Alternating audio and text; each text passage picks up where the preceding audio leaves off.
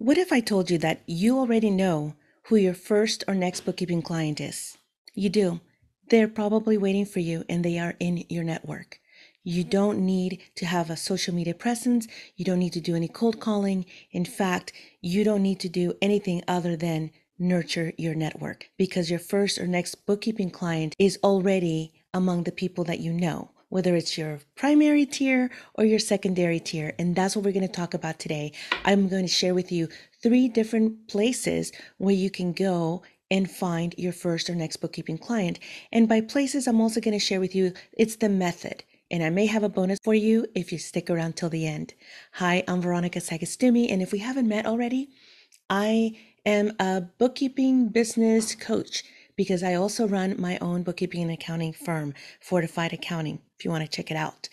Now, I created this channel, the Profitable Bookkeeping Biz YouTube channel, to share tips, best practices, and strategies with you so that you can start, run, and scale your bookkeeping business with ease. Where am I going to find my first or next bookkeeping client? This is one of the most commonly asked questions for the new bookkeeper who's starting their own business. And it is okay because it's a real worry, right? You need to make sure that you have a pipeline of prospects and that you have a process by which to either get referrals or that you're going to go and get these prospects to speak to and talk about your services. But in the very beginning, you're overwhelmed with so many different things that you have to do as a new business owner.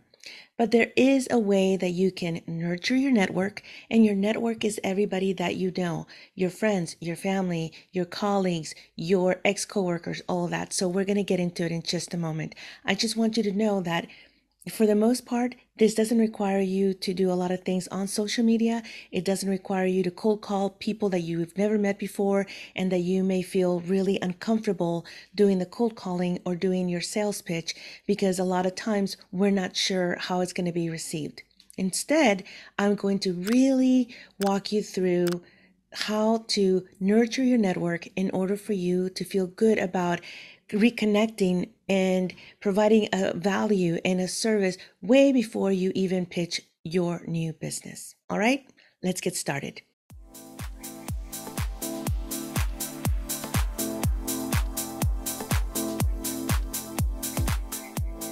The very first method or place that I'm going to suggest that you find your first or next bookkeeping client is with your last employer. Now, very quickly here, when I was considering going out on my own after being with corporate America for 20 years, and I was always in the field of accounting and finance, I was thinking about what could I do in order to give myself sort of like a running start. And one of them was I started to talk to other people as to how they did things, and one of them suggested that I speak to my employer and see if there was a way that I could transition out of my role while still helping them to find my replacement and then start consulting for them as I looked for other clients. And that is exactly what I did. I put a proposal together, not a huge one. It wasn't like a big old 7-pager, but I did think through as to the benefits that I could present to my employer as to why it would be good for them to keep me on as a consultant while they looked for a replacement that I could then transition the role to. And believe me when I tell you that I was really, really nervous because I wasn't sure how it was going to be received or if they were going to go for it. So I needed to make sure that I was ready to have that conversation. And in order to prepare for that conversation, I needed to draft like what it would look like for them. I didn't want my employer at the time to do any of the work. And what I mean by that is I didn't want them to try to figure out how is this going to work. I was going to do that for them. So if there's a possibility that your current employer would be open to having that conversation, you may want to think about how can you propose something like that, where you start to transition out of your existing role, convert into a consultant, come up with a rate that you can charge them, list out what it is that you're going to be responsible for, and help them to find your replacement. And when the replacement is found, you train them and you're still, they're kind of overlapping while the new person comes on and takes over your position, because ultimately you want to move on and get another client. But the first place where you can find your first or next bookkeeping client is with your existing or your last employer. And why I say your last employer is because it's just that you are going to be transitioning from an employee to a consultant or a contractor type of role. And that in itself requires you to start thinking about what you would charge, what you would, the service that you would deliver. And a lot of times this is a lot easier because you've already been doing the work. It's just that you're ultimately going to be phasing yourself out by, replacing yourself. But can I just tell you real quick that oftentimes when I have recommended this to some of my other clients and colleagues, and they go ahead and do it, they ultimately end up staying on with that last employer as a consultant. That employer becomes their very first client, and they stay with them for a long time because they realize that that consultant, you have so much knowledge and experience, and you know so much about their existing business that you become an asset that they can count on for either an ongoing basis or for projects. Can I tell you that I still do some work for those early clients that I had worked with before as an employee for that employer? They call me periodically because I have so much experience and knowledge, deep knowledge about their business, that it's such a shortcut for them to be able to just call me and ask me about that thing or to assist with that project. So, method number one, you may look at your last employer and see if you can find and convert them into your first paying bookkeeping client. On to method number two. Your friends and your family could be an incredible resource for you for a referral pipeline. What I mean by this is I'm not suggesting that you work with friends and family. As a matter of fact, I strongly discourage it. And the reason why is because inevitably there's a miscommunication, a misunderstanding, and it becomes uncomfortable, or you may have to have some challenging or difficult conversations. It just creates a lot of problems. However, in many ways and at many times, your friends and your family, they want to help. They want to support you, especially if you start to share with them what your vision for your new business is. And in order to have, it's kind of like if you know that movie, Jerry Maguire, Help Me Help You. Help your friends and family help you. And the way you do that is by starting to think about what it is that you want your friends and family to be able to use as a way to refer you or to introduce you. And a lot of the ways that you can do this with is to pre-script some emails or texts or messaging that you can let your friends and family know, hey, here's what I'm doing. Here's who my ideal client is, or this is the person or the business that I love to work with, that I'm looking for. I'll often say to my friends and family and in my network, I'll say, I'm looking for my unicorn, and my unicorn is this, this, and this. So they know when I say, hey, have any of you met my unicorn lately? They know who I'm talking about because I talk about and in a very specific way of who my unicorn is. All right. So your friends and your family, it could be primary and secondary. Help them help you. Whatever it is that you're using to communicate with your circle of friends and family, especially your close-knit ones, draft a couple of different emails or different messages that you can share with them as to what it is that you're doing, who you're looking to work with to support, and who you're looking for as a client, and how it is that you could get them, or how they can get you in touch with them. What I mean by this is oftentimes make it easy for the people that we want to help us. Make it easy for them, and you can easily give them, hey, here's my contact information. So you'll draft a script and you'll say, hey, if you know of anybody, please give them my contact information, and you can do a brief introduction, and I'd love it if you could, pass this along. That's it. Keep it short and simple, because what you want is you want to be easily referred, easily referable, easy to get in a hold of, and easy to be able to talk about what it is that you do. For example, if in a previous email, I talked about how easy it is to refer someone who specializes by industry. So if you have a bookkeeping service that specifically targets dentists, So maybe I'm at the dentist and my dentist is like, oh my gosh, do you know of anybody who can help out with our bookkeeping or with our books? Usually they'll say our books, they don't say bookkeeping. And I'll say, what are you looking for? And they'll tell me a little bit. I'm like, you know what? I do know of somebody. Let me put you in touch with them. And, you guys can take it offline from there. Or you can, when I make the email introduction, you guys can take it from there. So many times, if we are vague, we make it really hard for somebody to make that introduction or to give the referral. And we have control of that. We can draft a very specific way that we would like to be introduced or that we would like to be referred so that we're top of mind and we're the go-to. Okay, so your friends and family is not the pool that I'm asking you to go and tap into in order to support them. Although if you want to, that's great. I don't encourage it. That's something that is very personal, a personal decision. But if your friends and family would be great to use as a referral program extension, like a direct outreach second level, because you're able to let them know very comfortably, hey, here's what I'm doing, here's what I'm looking for, and here's what I'm starting to kind of think about. They're going to want to help you. So use your friends and family. That's method number 2. All right, ready for method number 3? Now we're on to your true network, your business network. These are the people that you have worked with before, that you have worked for, that you have gone to school with, that you met at a conference, that you met at some sort of business function, volunteer function. This is your network. And so a lot of times, life happens and we let go of our network. We don't keep in touch. It is very easy to reconnect, rekindle that relationship, and start to nurture that network. And I don't suggest that you reach out straight off, right off the bat, the very first email or the very first point of contact for you to tell them, hey, I don't know if you know, but here's what I'm doing. And if you know of anybody, let me know. No. That is not the way that we nurture a network. That is not the way that we form and rekindle relationships. I will share with you that besides the fact that my last employer became my first paying client, I never had a website to begin with. I should have. We'll talk about that in a future video. But my very first, I want to say 3 to 4 clients came from inside of my network. And I didn't pitch to them here's what I'm doing. Do you know anybody?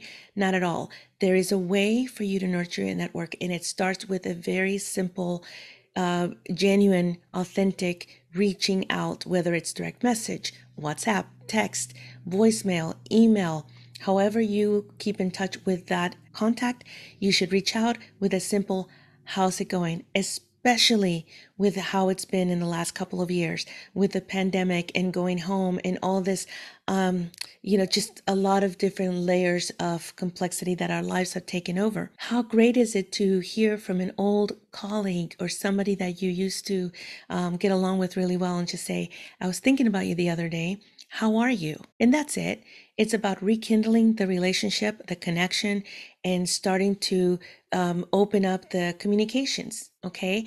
I actually have a great resource for you. It's free. It's called Nurture Your Network. And I have 6 email scripts in there because I walk you through step by step on how to rekindle that relationship without feeling sleazy, annoying, like you're bothering them. You're going to be leading with an authentic curiosity and wanting to reconnect and leading into then letting them know what you are up to. All right. So if you want to grab it, it is called, it's going to flash probably over here to the right. It's called Nurture Your Network. I'll put the link in the description wherever you're watching this video and you can grab it. I also want to encourage you to, even if you're not interested in the email scripts, I have emails that follow up in that sequence of emails. I even share with you an already spreadsheet to do a client relation management system. And it is a Google spreadsheet. It's already created for you. It's one that I used to use myself at the very beginning and for the first 3 to 4 years of my business. I used it as a way to track who I contacted, what I sent them, when I want to contact them next. And anyway, you grabbing that Nurture Your Network resource in the link that I'll share below will give you the subsequent emails that come with that email sequence where I share additional tips, best practices, and strategies. And by the way, that very first, I think it's the first email that where the resource comes in, I also break down how I earned six figures within 6.5 months. And I break down the entire math for you because it is absolutely doable, but it does require some pre-planning and some work, and you have to talk about your business.